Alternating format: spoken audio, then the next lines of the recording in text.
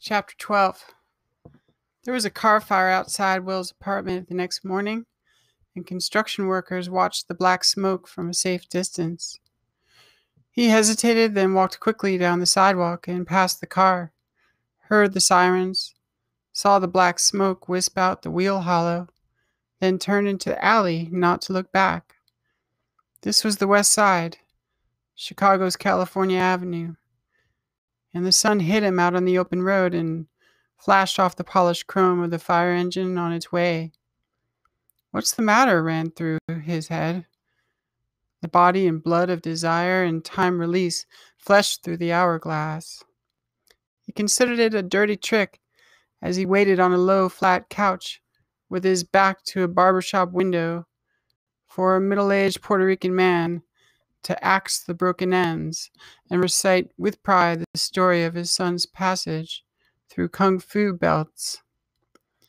A young barber on break in the back of the room picked on a Spanish guitar, gentle rolling tunes, and well. Will kept promising himself, I won't go back, no, I won't.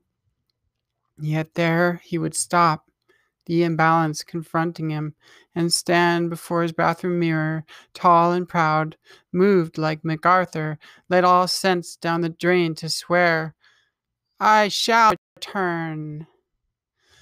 There were few smiles in the early morning train. Many closed their eyes through stops, and some fell asleep. Everybody seemed to have been away from home for too long.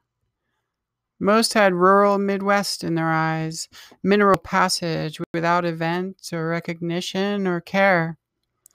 The crop of the city rose like fence stakes and formed a rough, uneven line.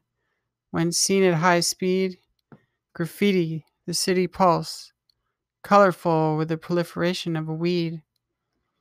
Will sat there and smiled, relieved. Once he dedicated himself, once committed, his thoughts ran ahead to later solitude with the pen. He had too much faith in himself. It worked for and against him.